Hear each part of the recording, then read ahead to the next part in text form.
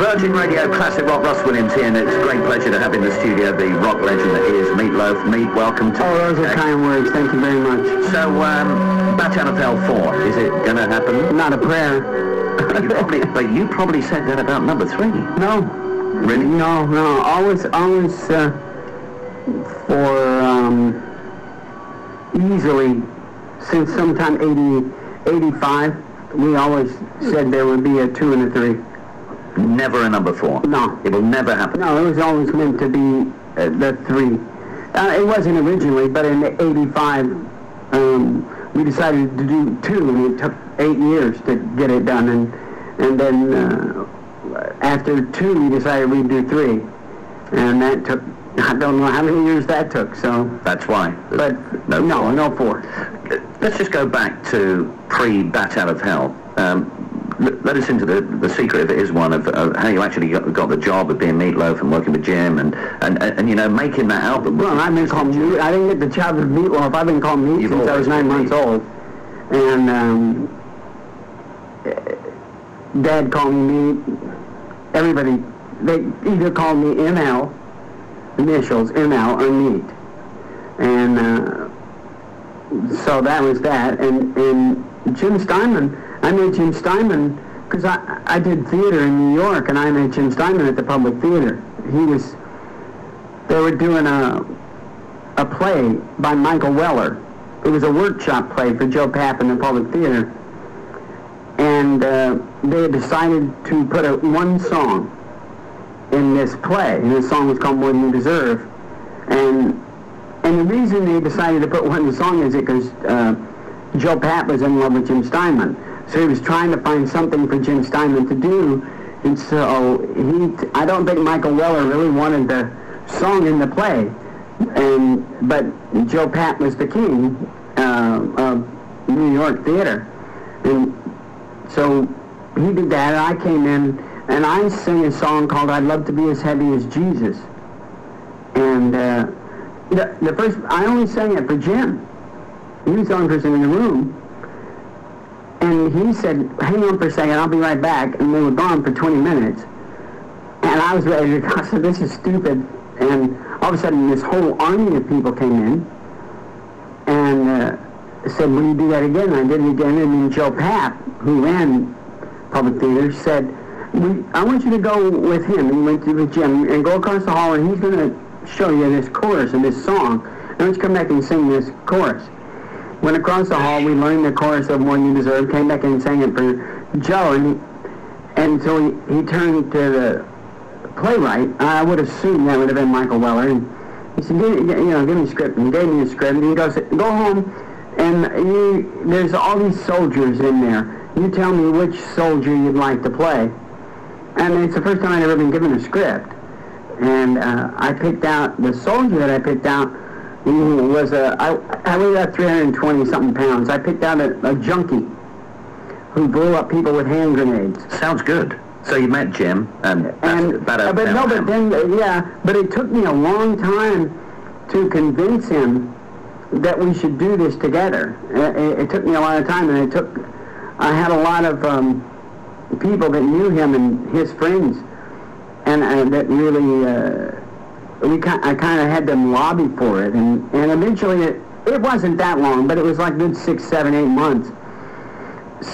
So we lobbied, and eventually it worked out. And I'll tell you who really did a great deal of lobbying was a guy named Lou Adler, because he hired me to do Rocky Horror Show out in L.A., and I brought Jim out, and Lou actually took me into the studio, and I did a recording of Jailhouse Rock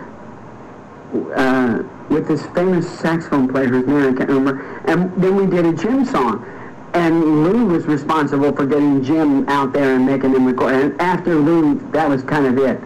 So that's when it all kind of started. Did you ever think that when you were recording Bat Out of Hell that it would have sold, all these years? No, you don't think that, because back in the day, record companies actually signed you.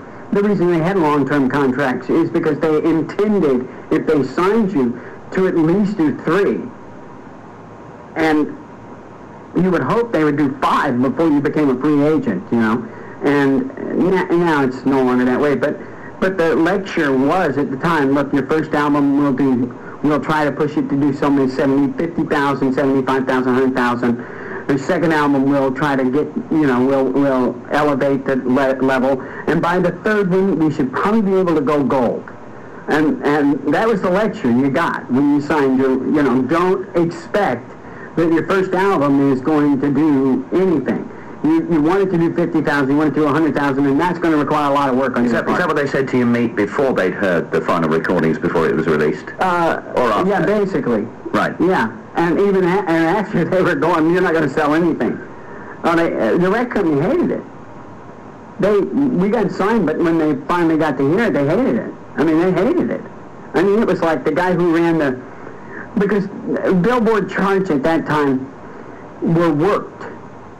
It was kind of like, well, you should put our album at number 6. It had nothing to do with anything other than, it was like a lobbyist in Washington, D.C., the corn lobbyist and the oil lobbyist and the insurance and the tobacco, and it was about, like, lobbying. And, well, we probably should put this Blood, Sweat, and Tears album this week at number 4, don't you think? And they could have sold 2 copies, but it didn't make any difference. It was like, okay, let's do that. And the guy who ran the charts and lobbied for the charts hated it. He hated it. And Bat to Hell in America, it should have been number 1 for, God, who knows, through probably in 1978, May, all the way through October. And in Billboard, we never broke the top 10. Record World was a different thing. The guy who lobbied for Record World loved it. And I think we stayed in the top 10 for a long time. And the same with the old Cashbox. But the guy who lobbied for Billboard hated us, really despised us, so we never saw the top 10. And it's like Paradise, Paradise, Light. Everybody thinks it was a number 1 single in America, and it wasn't. And Casey Kasson, who ran an American Top 40, we got to number 34 or 32, and in his American Top 40, the first time he did in the Top 40 charts, he put in a note into the syndication package that went out, get this trash out of the top 40. Well, that's nice. Yeah, I mean, we were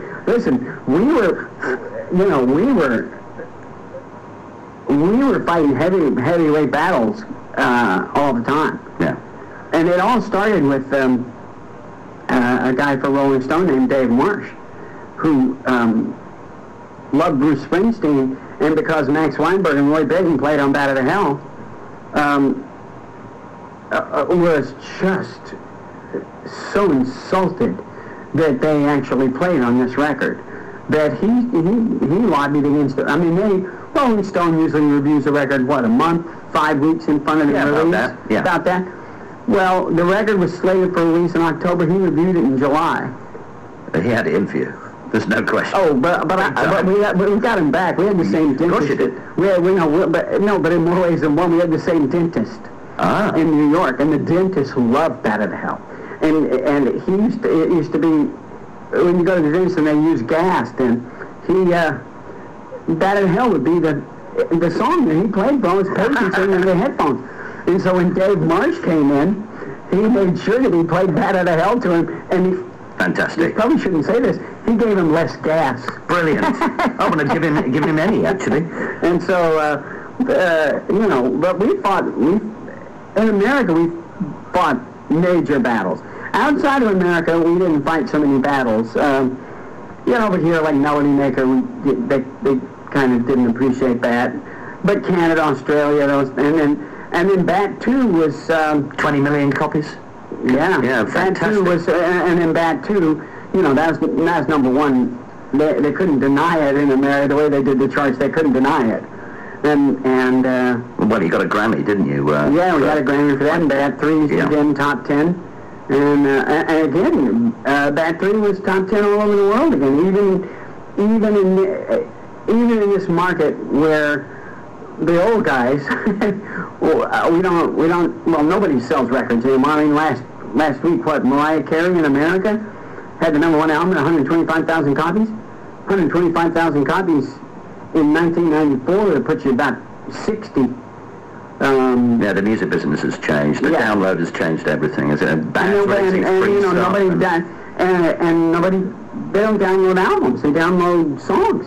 I mean, I do the same thing, but I'm researching stuff. So I go in and I download. If you saw, I don't have an iPod, but I have it on my computer. I have the oddest collection of stuff.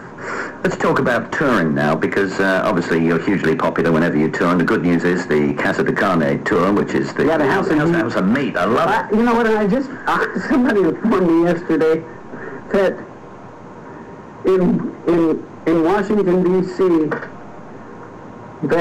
that's how they advertise the red light district in Washington, D.C. I said... Casa de Carne. No, but I said, oh, you mean the House of Meat? And they said, I said, but it's not Casa de Carne. They said, yeah, it's Casa de Carne. I said, are you kidding?